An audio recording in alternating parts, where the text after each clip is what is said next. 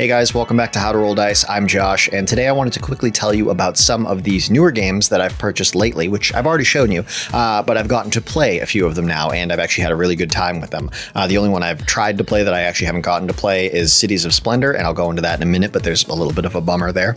Before I jump into the games, though, I do want to give you a little bit of an update on the shelving behind me, these two large shelves to my left and my right. They might look small to you because this is a wide-angle lens, and so things that are very close behind me actually seem like they're far away and small. But these are two 6-foot tall, 5-foot wide shelves, and they house about $9,000 currently worth of board gaming, whatnot, and quite a few titles, somewhere around 140 titles when combining main titles and expansions. They are very full. I said in my last video that there's no way I could fit any of my new titles onto those shelves, that I would have to find room for like 2.5 feet of new boxes. I did somehow manage to do that. I rearranged some of the boxes on the top shelf, which you guys can't see. It's up here. It's where I store the packaging for some of the tabletop war game minis that I've bought in the past, just because I like the packaging. Or actually, I have a few that I've never unboxed because I stopped playing tabletop war games. And I keep in mind, I am saying war games, not board games. When I say it fast, they do kind of sound the same in my head. So I want to make sure that's not coming across to you guys. Anyways, that packaging was taking up some extra space because it has nice art on the front of it. And so I kind of wanted to show it off, but that's silly when the goal is the utilitarian feature of storage. And so I turned those boxes on their side and bought myself just enough space to fit all of my new games onto these shelves behind me. However, they are now 100% for certain full edge to edge on every shelf, top to bottom on both sides. So I am going to need to add a third shelf, which will give me 15 feet wide, 6 feet tall, basically edge to edge in this room. You guys can't even see the walls, of board games. And I will need to do that before I come back from Gen Con in August, because I will likely be coming back with several new titles. Otherwise, I'm really not sure what I will have done at Gen Con if it's not buy games. So anyways, these are some of the new games that I've purchased that I've now gotten to play. So on sort of the first night, this past Friday, I went over to my good friend Bryant and Sawyer's house, and we played 2 rounds of Furnace. Now, this was a game that I picked up because I kept coming across it, and I couldn't, when I say I couldn't get out of my head, I don't want to sound like, I was having dreams of it every night, like, running through a wheat field holding a box of Furnace. Like, that's not what I'm talking about. I just mean every time I would see it on a shelf or see a review about it, I would take a quick look at it and I would go, I feel like I'd like that game. I don't know why. It seems interesting. It seems fun. It seems simple. I like the theme. I like the look. And so finally I picked up a copy, and it's somehow exactly what I thought it would be, and I'm super happy about that. It's a straightforward, easy to learn, easy to understand game that's hard to master, that basically has you building an engine towards victory points during the early years of the 19th, or I should say the 1900s, the 20th century, the Industrial Revolution. And like I said, it's very straightforward. It's a very nice looking game. It's got some wooden components. It's got some nice cardboard components. It's got some unique mechanisms to it as far as how those components work. For example, each player has to have a sort of player color marker, so that once all of your betting tokens or your auction tokens are out on the board on the cards, you can keep in mind who is what color player. Now, you could simply put a colored meeple in front of each player, and that'd be perfectly fine, right? That's what most games would do. But instead, each player gets a unique sort of icon. One player gets a pair of silk gloves. That's the white player. The yellow player gets a pocket watch, which I, of course, immediately stuck so that it was sticking out of the pocket on my shirt while we were playing. The black player gets a little top hat, and, not like a little Monopoly top hat, but like a big cardboard sort of nice art piece top hat. And then the red player, or orange player, kind of, depending on how you want to read that color, gets a wallet with a bunch of money sticking out of it. So that little extra mile that goes into the design of the game really sort of took it that extra step. The artwork on the cards representing the different factories and mills and combines, that was all really nicely done. Not quite watercolor, not quite Wingspan-esque, but really nice, high quality stuff, not just like lame clip art or sketches that you've seen on a million games before. The way the game flows is really smooth. The way the auctioning is really cool. or the way the auctioning works is really cool. The way that you can quickly get the engine of cards that you have in front of you to start to crank out of control to the point where you're producing way more victory points, and which are money. Victory points are money in this game. Victory points and additional resources and upgrade tokens than you ever thought you would be able to do at the beginning of the game. It scales so quickly. The game is only 4 rounds long, and from the start of round 1, where you're looking at the game and you're going, how am I ever going to make anything? This is so slow and grindy, to the end of round 4 where you're like, oh my God, so much is happening. There's 15 cards in front of me. Okay, I can take the iron, I can turn it into oil, I can sell the oil, I can convert this into an upgrade token, which I can use to flip that, which pumps out more coal, and then I can sell the coal, and it turns into this crazy system in just 4 rounds. It's really, really good. The only component of the game that we haven't used yet are the capitalist cards. Capitalist cards are basically a slight asymmetrical feature that you deal 1 card out to each player, and that card has a small sort of passive ability on it, which that player can always take advantage of, or can take advantage of in specific situations.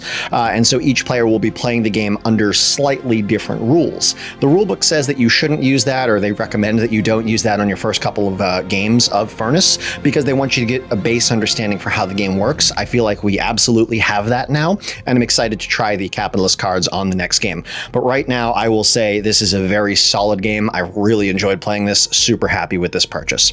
After that, we played 2 games of that. We wanted to jump into a game of Splendor with the upgrades, the expansions from Cities of Splendor. However, when I opened that box up, sort of, I don't want to say my worst fear, but the thing that I was worried about happened to be true. And it's that out of the 4 expansions in that box, as far as I can tell, you can only play with 1 at a time. There's a line at the bottom of the first page in that box that says these expansions can only be used singularly or singly or something like. It's a weird word. But it was, I believe what it was trying to say is you can only use 1 at a time. If I'm misinterpreting that, and I hope I'm misinterpreting that, I'm going to look into it and find out. But because I didn't feel like reading the rules for 4 different expansions just to then choose which of the 4 we were going to play the game with, which would have added something like 30 minutes to the night, I was hoping it was just one base set of rules that covered all 4 expansions and you could just add them into the game. We decided to hold off on that until I could better understand exactly what was going on here. If you do actually have to choose 1 out of the 4 and you can only play 1 at a time, that's going to be kind of a bummer, which is interesting because I went from thinking the box only held 1 expansion to, oh cool, it holds 4 expansions, to somehow now that it's still only 1 expansion at a time, though still 4 options, that's worse. I don't know why I feel that way, but I feel like being given 4 options to make a game better, but then saying you can only do 1 at a time is somehow worse than if you just gave me 1. Yeah, I don't know why, but that's how I currently feel about Cities of Splendor. A little bit of a letdown, but I'm hoping that I can sort of turn that frown upside down once I look into it a little bit more. Then the next day, Saturday, we played these 2 games over here. Another quick box game or small box game that I've purchased is Side Effects, this game right here. This is a game that I bought, again, at Barnes & Noble's. I was kind of in the mood to buy some stuff. And anytime I come across a game that says that you can learn it in 3 minutes, it plays 2 to 8 people, and it takes under 30 minutes to play, is a game that I'm going to look into. Now, it doesn't necessarily mean that it's good, so it's still a risk, but I like the idea of having games that I can whip out no matter how many people are in the room, no matter how good they are or experienced they are at gaming, and we can fit it in, by the time the food that we ordered shows up. That's a really good game to have lying around. And you don't find good ones that often, and this one looked fun. Now, as I mentioned it, oddly enough, this is sort of the Outcast side of the table. These 2 games over here both have themes that some people might find, I guess you could say, offensive or insulting. I turn that switch in my head off when I'm playing games. I can be a very analytical, logical, political, debatey type person. I love having high concept debates on really complex topics like philosophy and economics. That's one of my favorite pastimes. I literally spend most of my time during the day watching podcasts or like listening to lectures on those topics because I think they're great. I turn that off entirely when I'm playing a game. I can look at these and go, yeah, I could see how that might offend somebody, and then I immediately move on. Like this is not the time for that. This is the time to like get together and have fun and try to enjoy some strategy and some critical thinking with each other while playing a fun game. That's the point. If you're coming into it to have like an activist debate, it's a weird place to do it at the gaming table. There are better venues for that type of thing, and I would ask you to leave. I'll have somebody else come, and they'll actually play the game instead of just rail about what they don't like about its theme.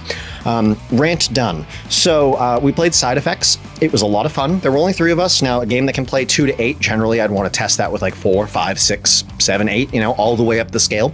And with some people who are less experienced with gaming, because again, that's kind of the niche, I don't know, that I'm using this game to fill when I end up with a lot of people that don't really know how to game and I don't have a lot of time.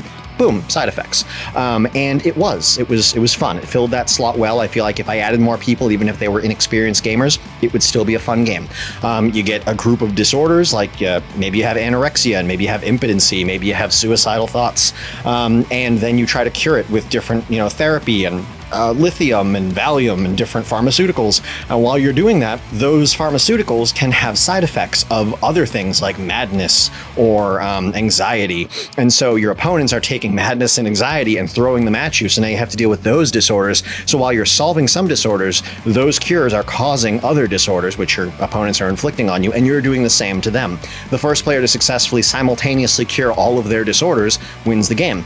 And it's a cool system because players get to that teetering edge of victory almost instantly. Like your opening turn of the game, you might cure 2 of your 4 disorders. And then your second turn of the game, you might cure a third, and then put another disorder onto another player. And it's like, okay, I'm 1 away from winning. And immediately everybody, their eyes just go, oh, stop them. And so all of a sudden you get, 3 different disorders slammed on you. But the game has a pacing mechanism. You can't have more than 1 of the same disorder on you. So you can't have suicidal thoughts twice. Even if one of them is already cured, you can't have it twice. And so that stops you from getting hit with that again. So you kind of can't be completely annihilated because you can only have 1 of everything. You can't end up with this giant stack of disorders in front of you. The most you can have is like 5 or 6. And so it's a cool game. It's a fun, fast, simple to understand, easy to play game that doesn't get too cutthroaty. At least ours didn't. And I'm excited to try it with more people to see how it goes. Then moving on to possibly, troublesome game number 2, Puerto Rico, the 2002 edition. This game, as I mentioned, has some very obvious themes of African slave trade in it. When I say obvious, I mean like literal brown tokens called colonists coming over on ships called colonist ships that are then forced to, or not forced to, but you put them into plantations to grow your crops to turn into products to then sell.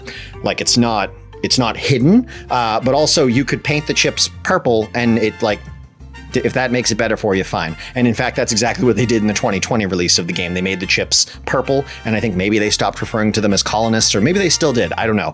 It's obvious what it's about. It's not trying to be a historical, accurate, like docu-series on the Caribbean African slave trade. It's trying to be a game about commerce and production and strategizing to make sure that you can actually spit out goods and sell them in a strategic way, because the number of goods that you can sell on a ship is limited, and the number of ships is limited, and the number of trade items that can be sold and the types of trade items that can be sold are limited.